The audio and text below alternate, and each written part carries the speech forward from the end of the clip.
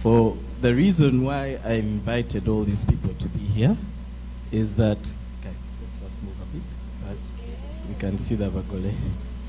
Yeah. I think Joanne has made some of us, and as daunting as it might sound, she hasn't even met a half or a quarter of us. Ours is a very, very large family, very big, very kind, there for each other, no matter what. Called upon or not, we're always there for each other. An example that was set by our parents, and I believe an example that Joshua himself took up, because Joshua started a day, an annual day, like a public holiday for us. He called it Cousins Day. He decided to create a day where we'd all meet up and go to somebody's house or do an activity. And even the day he met Joanne, we were there. The day after, when she started giggling, some of us were there. And to give just a recap of the kind of person Josh is a doer. Josh doesn't do things halfway. Josh goes the whole 9 yards. Josh talks the talk, walks the walk. However, he'll wait until the last possible minute to do something. And I would like to thank God that he found Joanne, who is a super planner. I think for this, all of us are forever grateful.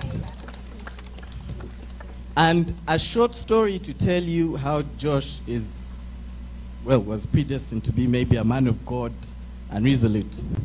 10, 11 years ago, Pastor Jackson Senyonga had some of his first overnight prayers in Kololo. And I think Josh was about 17 or so.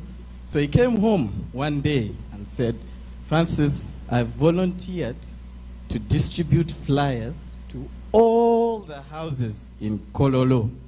And I thought, that's a good idea, good for you. Then he said, Francis, I would like you to drive me. You know, I hesitated, to be honest. I really did. But then, like I said, ours is a family that's there for each other no matter what. And we went on the drive. I can assure you, not a single minute, not a single second felt like work. Joshua was cracking jokes the whole time. It's one of my favorite memories of him.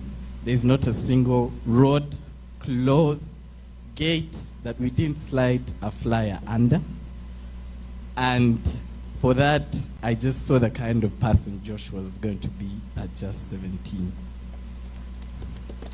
And for Joanne, Joanne has the widest smile I've ever seen on any human being. And it goes well with Joshua's numerous jokes. And just to end it all, Joanne, friendship clearly is a big thing for you. And ours is a family of love. We're not just cousins, we're not just siblings, we're each other's friends. You've now become a part of our family. You're not just family, you're now our friend by extension. May God bless you.